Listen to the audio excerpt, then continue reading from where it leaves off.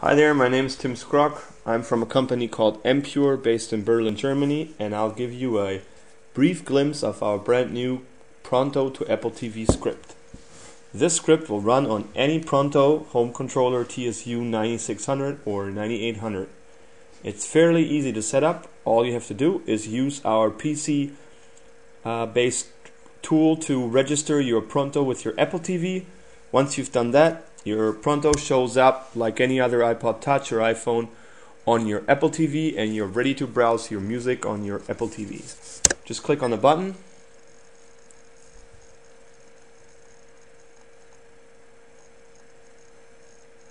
and you'll see what's playing. This has no cover art, so you can go to the main menu, select anything from playlist, artist, albums, songs, or more.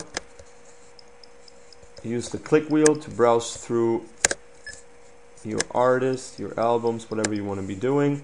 You can also use the shortcut down here to jump to any letter in the alphabet. We select a track that has cover art. There's one song. Click on it. Boom, song's playing. You can of course pause it, play it, whatever you want to be doing. You go back to the page you came from, or you can always go to the main menu. You can use what's really cool, the search function, and let's say you're looking for Miami Vice. There you go. Click on any song you want to listen to, click OK, and boom, it's playing. Thank you for watching. We hope to see you at the ISE and enjoy the new script from Empure.